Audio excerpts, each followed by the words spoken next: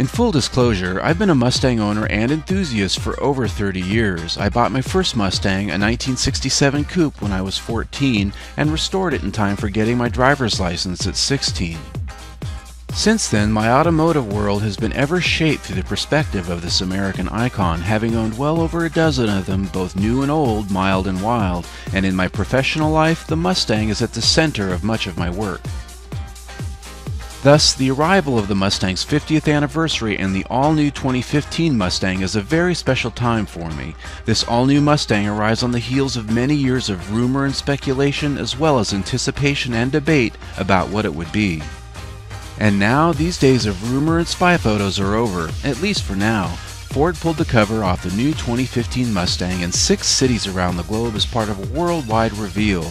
These included New York, New York, Dearborn, Michigan, Sydney, Australia, Barcelona, Spain, Shanghai in China, and at Hollywood in Los Angeles, where I attended the reveal. These events were attended by thousands of media personalities and riders as well as Mustang owners alike. The energy and excitement felt around the globe was important. The all-new 2015 Mustang will for the first time be sold around the world as a true global model, available in Ford showrooms next year in markets never seen before. The new 2015 Mustang is all new from the ground up, a new chassis platform, all new sheet metal, suspension, and interior. Ford says that the new Mustang is not only the most technologically advanced Mustang to date, but the most pure. The look is, of course, unmistakably Mustang, but despite much of the rumor in the past few years, it still retains a touch of retro design to go along with its all-new Ford design language. The front face has a healthy dose of New Age Ford DNA, with just enough Mustang in it to make it right. The grille shares some of the high-performance Ford styling touches shared with the Fiesta and Focus ST, a nod towards owners and enthusiasts in Europe. Headlamps, on the other hand, have a pure Mustang soul with LED-lighted rib lines or gills that harken back to the very first Mustang's headlight bucket details. The side profile offers up a return to the fastback silhouette, but with an all-new quarter-window design which is contemporary and especially artful when viewed from the rear three-quarter angle. The look is muscular and tied down very well. At the rear of the Mustang is a more daring than expected concave taillight panel with a cantilevered top edge. In North America, the Mustang will have sequential LED tail lamps which have become expected. In other countries, the light effect will be static due to local regulations.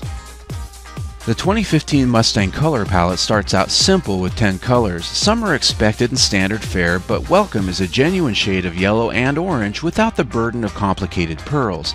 Just good, clean shades of bright.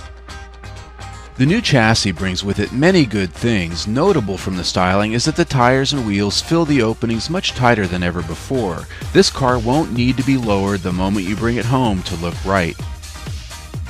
The 2015 Mustang is slightly shorter, a little wider, and the roofline lower overall, but it shares the same 107.1-inch wheelbase as before. A convertible body style will be available which has a standard multi-layer insulated cloth top. Ford says the new top lowers twice as fast as before and has a sleeker profile when folded. The interior is an evolution of the current design, at least in soul. The materials and hardware are all new but retain the dual-cal theme. Ford boasts the quality of materials and craftsmanship is the highest ever for Mustang. The design, Ford says, is aircraft-inspired and comes with a host of new features to offer, including both heated and cooled seats as well as paddle shifters for all models with an automatic transmission. Push-button start comes on all Mustangs, and available will be a suite of track apps, My-Color gauges, and a new Shaker Pro audio system. The interior will prove to be more livable than the current Mustang, with improved packaging in the console and cup holders area, door mat pockets, and rear seat room afforded by the new compact independent rear suspension.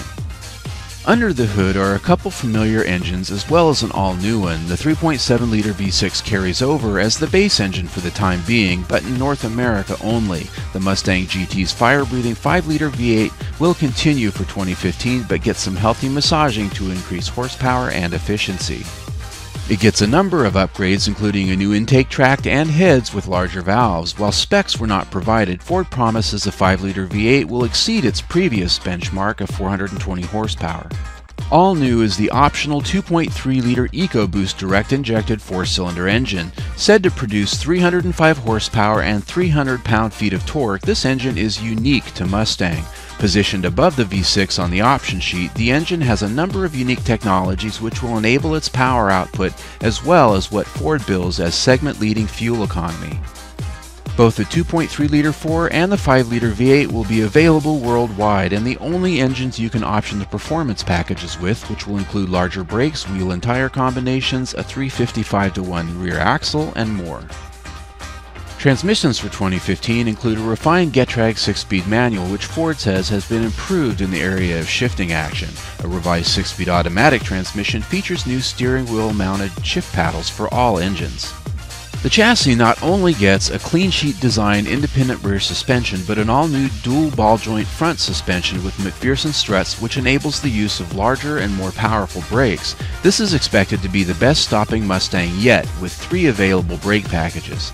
At the rear is an all-new integral linked independent rear suspension, which promises to bring the Mustang's chassis dynamics into the current century. Finally gone to the dustbin of history is the archaic old live axle. Good riddance. The all-new Mustang will be built at the Flat Rock, Michigan plant and is due to arrive in North American showrooms late next summer. The launch in other global markets will follow shortly afterward. It's going to be a new era for Mustang, which now belongs to the world, not just us Yanks. This Mustang enthusiast gives a solid thumbs up to the new Mustang. Ford has said that they didn't compromise our American pony car to appeal to the world at large, a worry of many Mustang enthusiasts over the last few years leading up to this reveal. And having seen and touched this new Mustang, I believe it. As we head into April of 2014 in celebration of the Mustang's 50th birthday, we expect much more Mustang news about other feature models and high-performance engines to come. It's going to be a very exciting time for Mustang enthusiasts. I'm Sam Haymart for Test Driven TV. I hope you enjoyed the ride. Please see our more detailed reports, photo galleries, and technical information at themustangnews.com.